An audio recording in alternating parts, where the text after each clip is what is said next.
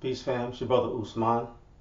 Today we're going to talk about your unique algorithm for weight management.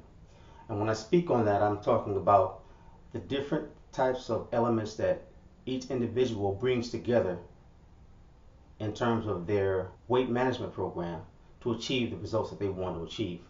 Okay, we all know that we're different and unique, and not only the different body types, different mentalities, etc., etc. Not only do those play a part in your own unique algorithm, but the different eating styles, the different occupations, the energy expenditure that some may have that others don't, mental and physical demands. All those things go into what's called your algorithm to help you to figure out what formula works best for you. For example, if you're a 90-pound woman and you're a mail carrier, okay, and you want to gain weight, it's going to be somewhat more arduous for you to do that than someone who wants to gain, say, a few pounds and their job is as a desk clerk somewhere. As a matter of fact, let me put together a scenario, two different scenarios that I came across. Okay, 90-pound female wants to gain weight, is a mail carrier, not much access to food because in the rising, when she gets up, she usually has time to fix one meal. Usually doesn't carry a lunch, so usually eats out of the machines, and is a traditional mail carrier where she walks most of the way. Okay, gets home because of the commute late at night. She's usually the only one up. Is too tired. May grab something real quick.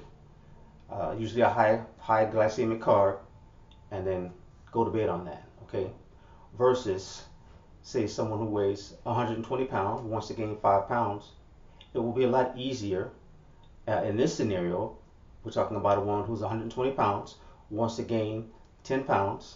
Okay, when she gets up, she has time to fix breakfast for her children.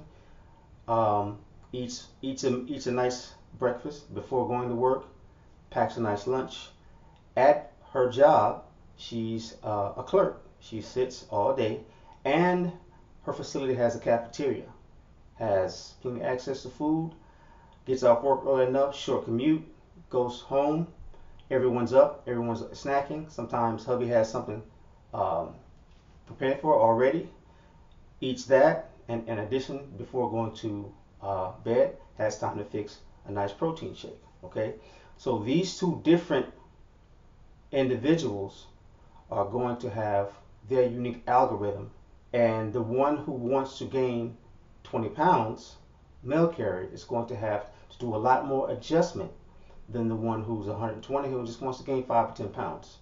Okay, so these are the perfect examples of two conflicting algorithms that people have, although they want to achieve the same result. So there are always thematic principles that run through any type of goal or any type of program, I should say. So fitness programs are no different. You're going to have to adhere to the thematic principles that run through, which are, in my estimation, the top: intake, body type, and supplementation. Okay, and a lot of people kind of frown at supplementation, but I'll explain that in a minute. So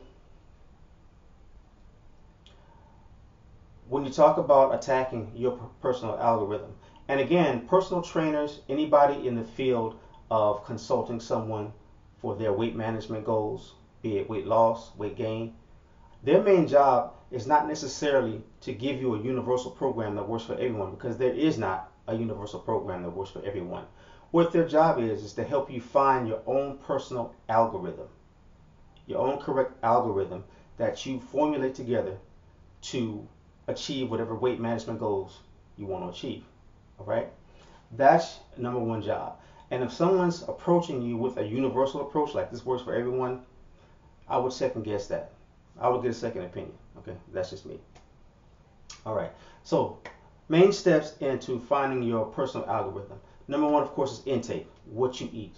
Okay, whether you eat 2 meals a day, 3 meals a day, 4 days, 4 meals a day, all that's important. Okay, are you eating for your desired goal? Okay, if your goal is weight loss, it doesn't necessarily mean you need to eat less. You may need to eat more.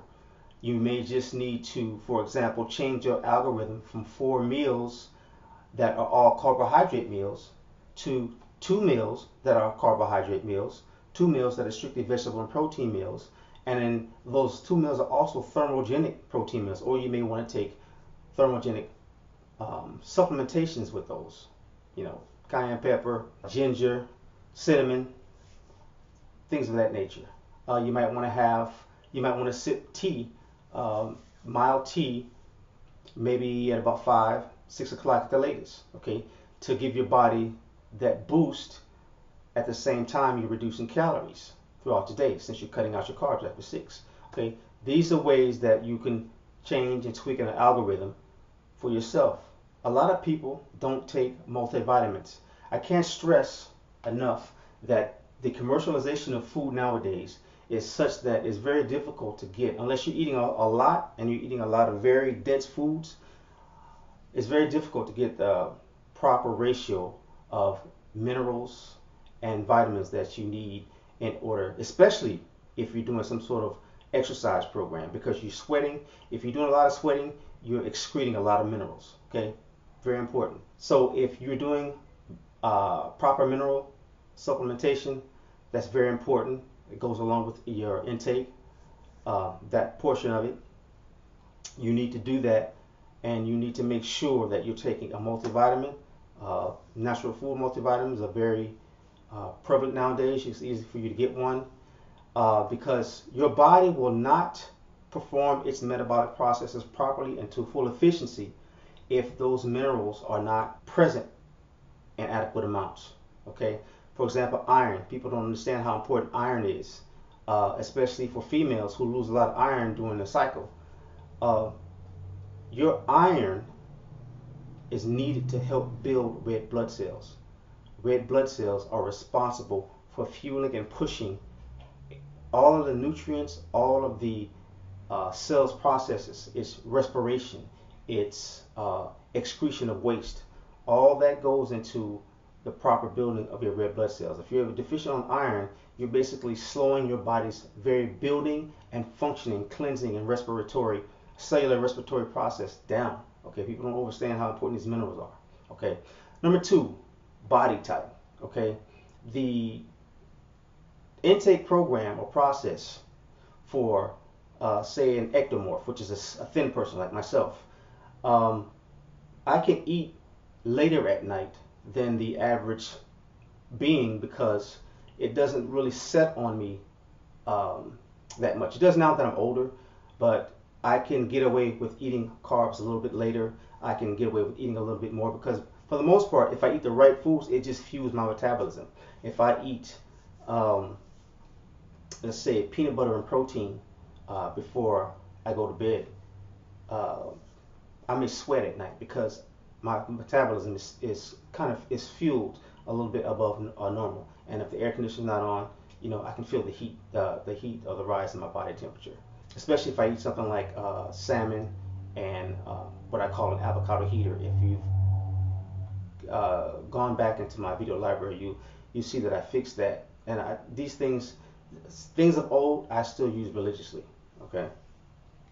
So for me, it will be a little bit easier to lose weight or to maintain my weight or to make sure I don't gain weight than someone who may be an endomorph, which is kind of a thicker person who already has a slow metabolism. That's why weight sets on them a lot easier.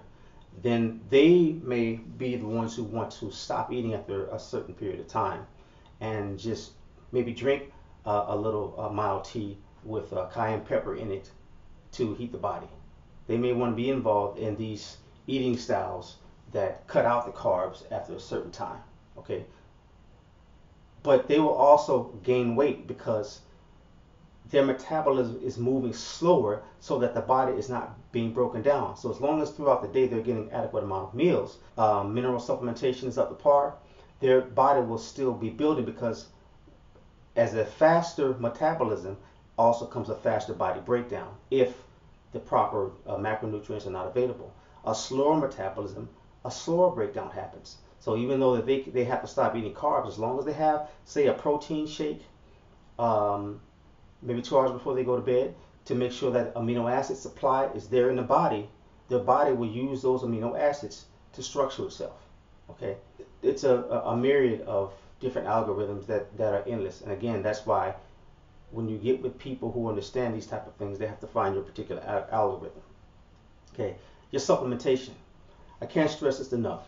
A lot of people are very, very protein deficient.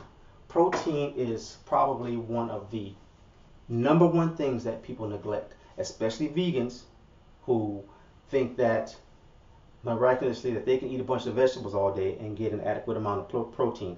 Now, if you're not engaging in an exercise program, okay, you can do that. Because if you notice, ask yourself how many vegans you may see or follow that are thin. You know, and if that's your lifestyle, if that's okay with you, no problem. But if you're going to be a vegan and you want to carry a little bit of weight, especially as a man, you're going to need to deal with that protein. Not only that, people think that amino acids, the body won't build itself without amino acids present, okay, in supply, in reserve. That's what the body builds muscle and tissue from, amino acids. No amino acids, no building, okay. But as a man, if you're engaged in muscle breakdown, which would be through your exercise regimen, then you're going to need a surplus of amino acids, and that's where those amino acid shakes are going to come in. You can get plant power protein easily. We all know that, but you need to supplement with that. A lot of people are eating 3 meals a day, and they may be 2 high carb meals or 3 high carb meals and 1 protein meal, maybe salmon or sometimes tofu, and they think that they're getting an adequate supply of proteins from that, when that's not the case. Okay, you need at least your body weight in protein if you are engaged in an exercise program. All right, and amino acids form enzymes. Enzymes are what cause conversions in your body, breakdowns of foods, separation of macronutrients, micronutrients, and the conversion of different chemicals in the body. They won't happen without proteins and enzymes. Amino acids, okay? So the body not only uses amino acids to build itself, but to function, all right?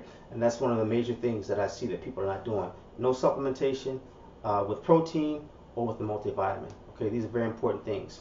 But all of this goes into finding out what your personal algorithm is.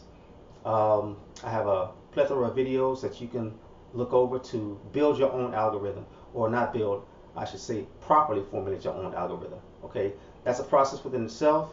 It's kind of complex. I'm pretty sure if you've already engaged in it, you know, and it's a trial and error process. You know, so you have to be patient with it. Like I said, if it was easy, everybody would be doing it.